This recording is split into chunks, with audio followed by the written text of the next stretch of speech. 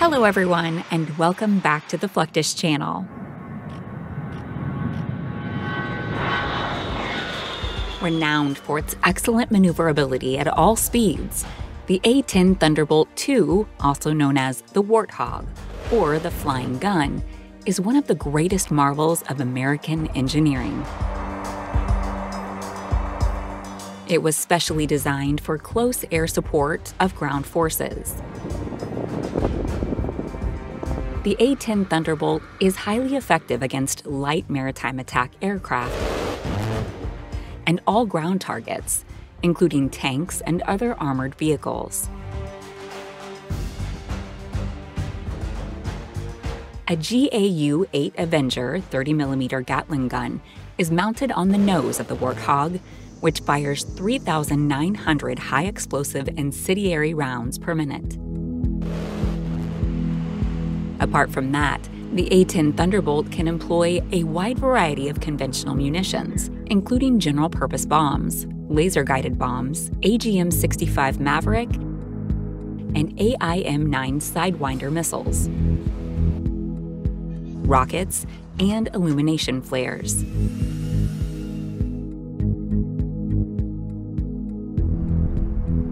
The Warthog can be operated from austere bases, with limited facilities near battle areas.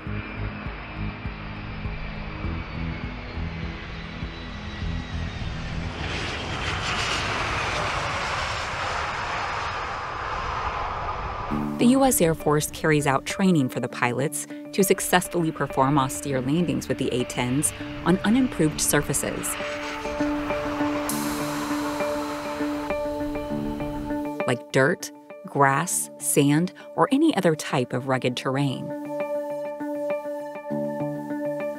The pilots perform unimproved surface landings to simulate the conditions of a deployed environment. In a combat situation, the controllers and pilots with austere landing capabilities can land aircraft anywhere in enemy territory.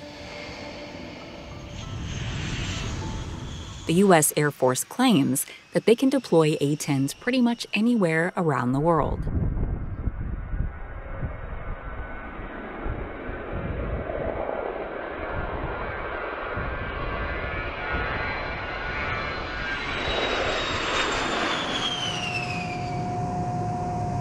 Airmen from all over the U.S. gather in the woods of Michigan's Upper Peninsula to practice landing a military aircraft on a civilian highway and then taking off again.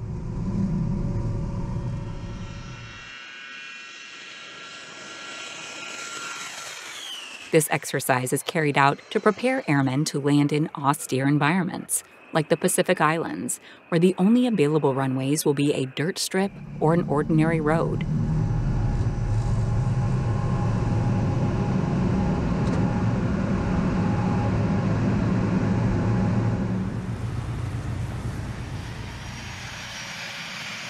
The senior Air Force leaders are already taking necessary measures and training pilots to overcome such hurdles in the future.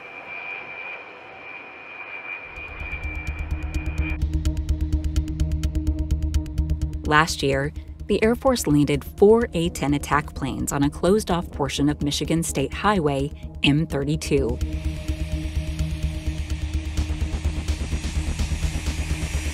It was the first time any Air Force aircraft internationally landed on a civilian roadway on U.S. soil.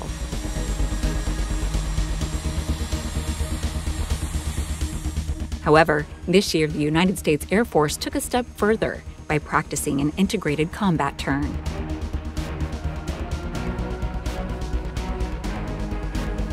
The airmen rearm and refuel the jet while the engine is still running, so the aircraft can take off again and rejoin the fight. This demonstration requires aircrew to collaborate and pull it off without the usual facilities provided by a large airbase.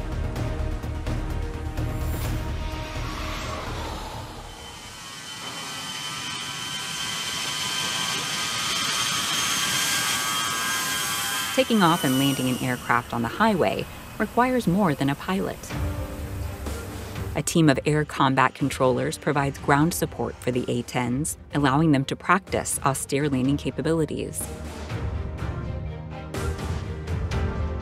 air combat controllers are among the most highly trained personnel in the U.S. military. The mission of a combat controller is to deploy into combat environments undetected and to establish assault zones or airfields while simultaneously conducting air traffic control, fire support, command and control, and reconnaissance in the joint arena. Well, this is definitely different. If you look at the environment, if you look at the where the airplanes have to land, how they turn around, how they do their takeoff and landing calculations, that's all different in a scenario like this. So this gives us the opportunity to go through the planning, the preparation, and then the execution. A-10 isn't the only aircraft that has landed on a highway. The C-145A Skytruck, an aircraft capable of short takeoffs and landings to unprepared runways, created history by landing and taking off on a closed 9,000-foot section of Michigan Highway M28. On June 29, 2022, several progressive training scenarios were conducted on the Michigan Highway.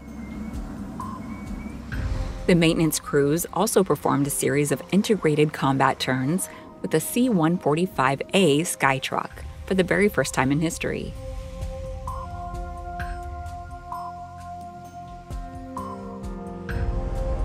Later, the crews also conducted ICTs with the C-146A Wolfhound during Northern Agility 22-1, a historic exercise that prepares the United States Air Force's airmen to generate combat power anywhere, anytime, and execute missions in unpredictable ways.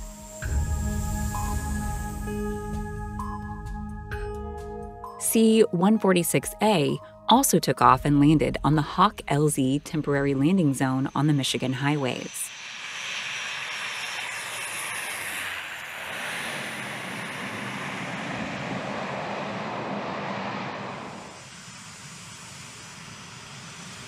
After the successful landing of the A-10, it was high time for the United States Air Force to practice landing an airlifter, like the C-130J Hercules on a highway.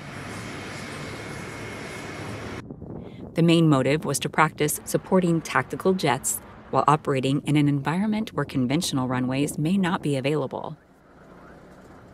On September 13, 2021, a C-130J landed on U.S. Route 287, north of Rawlins, Wyoming. The public road was closed off to allow safe operations by the 4-engine turboprop military transport aircraft. During the exercise, different units undertook various missions, including cargo drops, high-altitude paratrooper tasks, and delivery of artillery. The C-130J also resupplied ground task forces. Several A-10s were involved in this demonstration, providing top cover for the airlifter as it conducted its personnel recovery mission.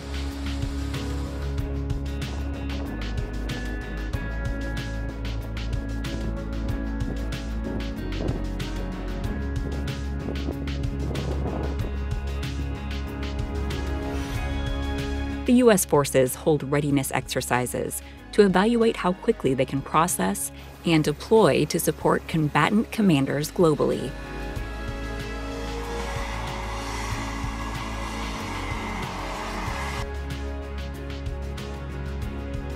The United States Air Force's 354th Fighter Wing has transformed into a 5th-generation fighter wing with the completion of its F-35 fleet.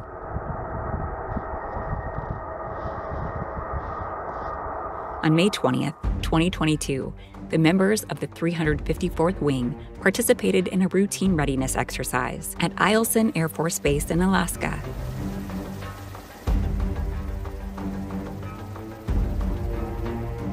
They rapidly generated and launched the F-16 Fighting Falcon and F-35A Lightning II fighter aircraft.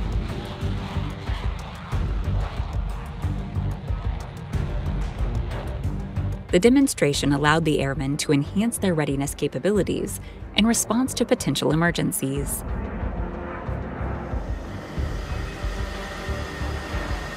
Military forces need to react quickly in the event of a threat.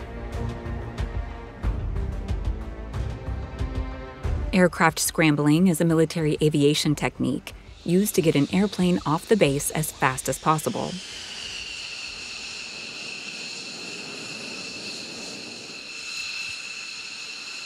It basically involves a pre-positioned aircraft at the airport or runway, ready to depart at the 11th hour. Ideally, a scrambled aircraft can take off in less than 5 minutes.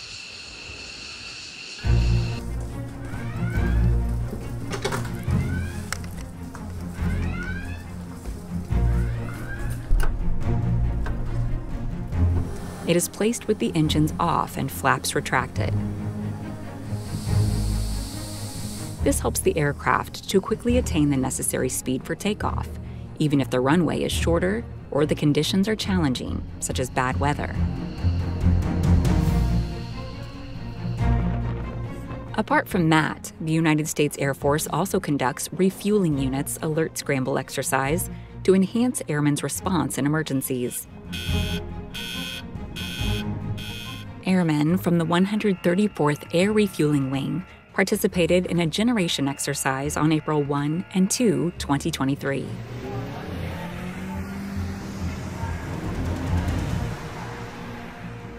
They responded expeditiously to a KC-135 Stratotanker during a routine operation readiness exercise.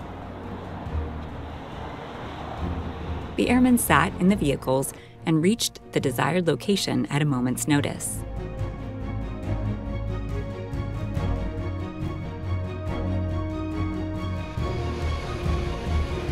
The KC-135 provides the core aerial refueling capability for the United States Air Force and has excelled in this role for more than 60 years. Due to this unique asset, the USAF is capable of accomplishing its primary mission of global reach. Air Force conducts several exercises and refuels tactical aircraft like F-15C, F-35A Lightning II, and F-16s mid-air.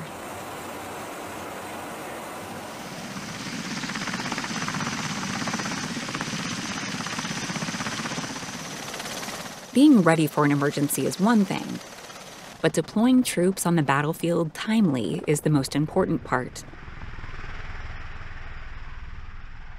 CV-22 Osprey is a next-generation special operations insertion and extraction platform.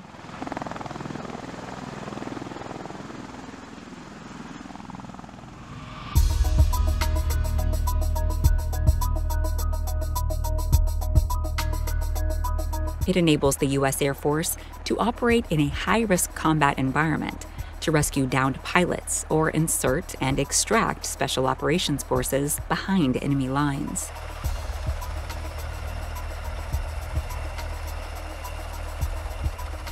When the Air Force requires getting Special Forces soldiers into or out of a tight spot, it uses the Fast Rope Insertion Extraction System, or FRIES.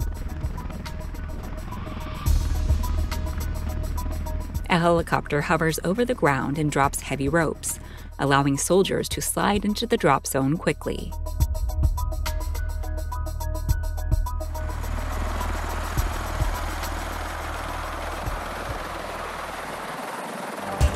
War is uncertain, which is why the U.S. Air Force trains its airmen to be prepared for any tough situation.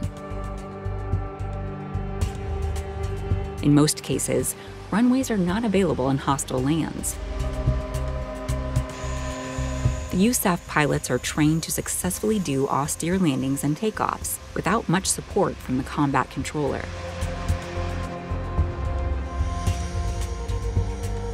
Moreover, the United States Air Force conducts readiness exercises yearly for its forces to tackle any emergency quickly and efficiently.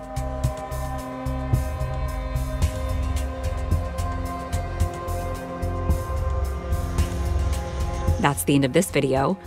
I hope you enjoyed it. Make sure to subscribe to this channel so you don't miss any of our new content.